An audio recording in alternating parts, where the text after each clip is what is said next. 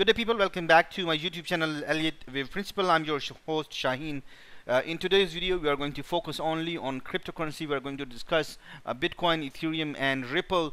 And our interest for today's analysis is going to be mid to long-term analysis. We are looking for analysis of next 6 to 2 years terms, so we can actually find major trend and try to get in the right term and then try to get benefit of it. Or if you are interested in trading the stock market, in trading Bitcoin actively, then it's also going to be, at least you can find which way the major trend is, and then you can actually get into the trend and then come out, and then get into the trend and come out, if that is your thing. So I think that we have completed, and when I say I think, that means what my analysis says. It does not mean that momentarily I looked at something and I'm thinking something. I spent some time on cryptocurrency, and my analysis is telling me that we have only completed wave 1, 2, 3, 4 in cryptocurrency, and that wave is going to be this labeling right over here, especially in Bitcoin. I'm not going to say cryptocurrency in generic, because every one of them is going through a different stage, so we have to look at them individually. So we have wave 1 right over here. I believe I'm considering this whole price movement as wave 1 and 2. This is weekly time frame, and then we have wave 3 and wave 4. So where did wave 1 started? I won't actually argue about it. We can actually see that wave 1 can actually start from over here or over here somewhere, and this whole was a different pricing structure. So I'm not expecting that wave 1 started all the way back somewhere in 2006. No, I'm expecting that wave 1 started somewhere around over here. That's what my analysis is telling me, at least.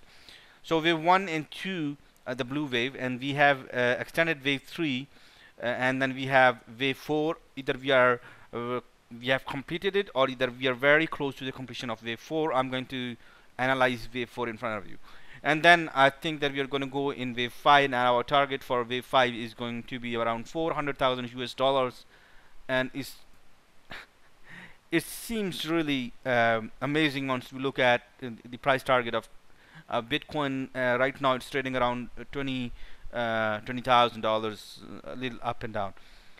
So the main concern is that, have we completed wave 4, or are we going to spend some more time in wave 4? A lot of people are confused because we are seeing a generic crash in the stock market, in the Dow Jones, S&P 500, and Nasdaq 100. And FTSE is falling. Nifty India is falling. Pakistan's Karachi Stock Exchange is falling. And if you try to look into other stock markets, I think they are falling too. But I think that cryptocurrency is going to work differently. It's not going to get attached to the stock market crash and go down. The reason is because cryptocurrency is completely different technology. We are trying to form solutions that are completely going to revolutionize the upcoming century. So you're talking about something completely different as compared to what we already have. Talking about finance sector, where the fees would be really minimum. If you are spending a lot of money on paying fees for the finance sector, you already probably know. So all of these things are getting revolutionized. So there's very less chance, I believe, that cryptocurrency is going downward. And for that regard, next 6 months are going to be very, very important. Next 6 months are going to be very, very important. 6 months to around a year. And if you can see an impulsive price movement, and that's what I'm expecting, that we're going to see some impulsive price behavior in cryptocurrency, that will definitely set it apart from stock market crash. So we're going to look into fourth wave structure. I believe that we have completed the 4-wave structure, which is a zigzag, wave A and wave B and wave C. In case we have not completed wave 4, and this is going to be wave W, and then we're going to create an X, which will take the prices in this range, and then it will come down in Y. That's what I said. The next 6 months are going to be very, very interesting, because if it can take the prices back beyond the new high in next 6 to 12 months, that would be indication that we have completed this, and then we are in an impulsive wave that will also set cryptocurrency apart from stock market. And remember, Elliott wave analysis is a reflection of what mass psychology is. It's not a prediction in that regard that they have to do that. Okay, this is the difference that you have to understand. Elliott wave analysis is a reflection of what mass psychology is doing.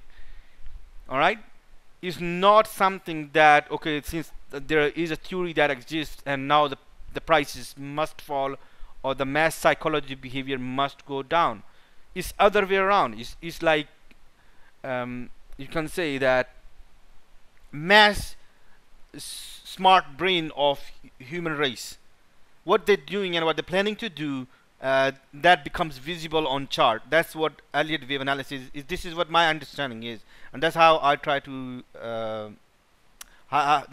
implement it. And I do not go in other way around that, or no, the masses of the world have to follow a bookish view of the market. This is not how I look at the market. So I believe that we are close to the completion of wave W within wave 4 or wave 4 itself. Next 6 months to 12 months are going to be very interesting in case of cryptocurrency, and I think that the target for cryptocurrency, especially Bitcoin, is going to be around $400,000 when it goes up. So the point here is why I'm discussing today's analysis. If wave 4 is complete, then this is an excellent entry point for Bitcoin. That's the whole reason of me trying to present an analysis for the Elliott wave, using Elliott wave analysis for Bitcoin, Ethereum, and Ripple. So let's have a look on a hourly time frame or a 15-minute time frame. On last weekend, a couple of days ago, I gave an indication that there is a good possibility that we have jumped up, and it looks to me that this jump happened for a reason, meaning that we have probably created a bottom. I already indicated that. We can see right now that it actually was a smaller wave 1 and a smaller wave 2, and we have also basically an impulsive and a corrective behavior. We have an impulsive behavior and A, B, and C, which is a flat correction, giving an indication that right now on an hourly time frame, at least the accumulation pattern is happening very nicely right over here too. And I'm expecting the price of Bitcoin will go up from over here. So let's have a look at Ethereum and see where the Ethereum are. Labeling for Ethereum is a little different because this price behavior that we have seen went beyond this particular indication. So that is giving an indication that wave did not end over here in case ended over here. So right now we are considering this as wave 1 right over here, and this as wave 2, the red one right over here, and we are considering this as wave 3, and then A, B, and C. Once again, wave 4, either we have completed wave 4 or we are going to see this is W, and then we are going to see price jump up in X and come down in Y. Once again, I believe it looks to me as per my analysis that this is a very nice point for both alternating counts, that price is expected to go in this area. We look at the personality of the wave structure, and then you will also be able to see whether it's an impulsive or whether it's an X. And the potential target for Ethereum is 60,000 US dollars, and it's not, I'm not joking. No, I'm not joking. I know probably you are laughing, and I'm not joking. That's the nature of the stock, that's the nature of the cryptocurrency, right? So I wanted to share Ethereum. The whole reason that I was trying to forecast Ripple is this. The pattern that we are seeing is completely different from Bitcoin and from Ethereum. Bitcoin and Ethereum are an indication that there is a high probability of fifth wave, and that fourth wave is complete, and then we are going to see prices going upward. Ripple is indication that no, it is yet not ready. The price is going to go up definitely, but it's not ready to go fly up off the shelf and go to the moon as the community says. Here is how my understanding of the price labeling is, that we have completed a zigzag downward from the top right over here all the way to over here. So I'm calling it as a W, the first zigzag. We have a second zigzag or double zigzag, that is X right over here.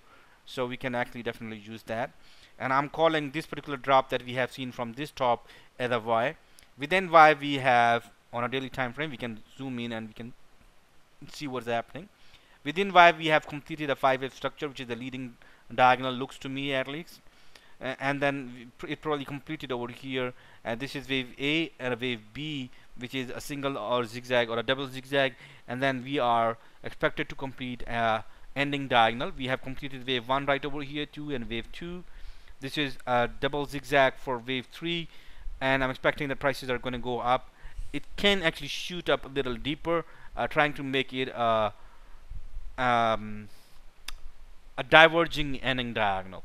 It's not necessary that we'll see prices ending right over here. We can see a deep price movement in Ripple, but I'm expecting that it should theoretically not go beyond it. This area is going to provide good resistance for Ripple, which seems around 90 cents.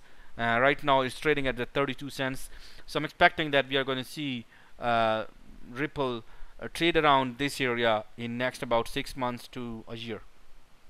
And then one final leg will go down, will bring it down to the completion of wave 5 here in Ripple. That will be completing the larger larger wave that started all the way right over here, and that would be actually wave W and X and Y. There will be good 6-7 years of data starting from all the way over top over here. And this is what I'm looking in Ripple. I wanted to bring Ripple analysis. And what will give that I'm wrong in my analysis of Ripple. If prices actually can go beyond 1.97, that will be an indication that we have already completed a correction right over here. We'll have to label the whole move starting from the top to bottom, and then we can actually go long on Ripple when prices go beyond this area. These are 2 bullish and 1 bearish outlook. Actually, all of three are bullish. In next 6 months to a year. I thought I wanted to give it to you guys so you can actually see where these things are standing. Wish you good luck with your trading. If you did like my content, please press that thumbs up button, and if you want to subscribe, that would be really appreciated as well. Wish you good luck with your trading. Have a good one, and bye bye.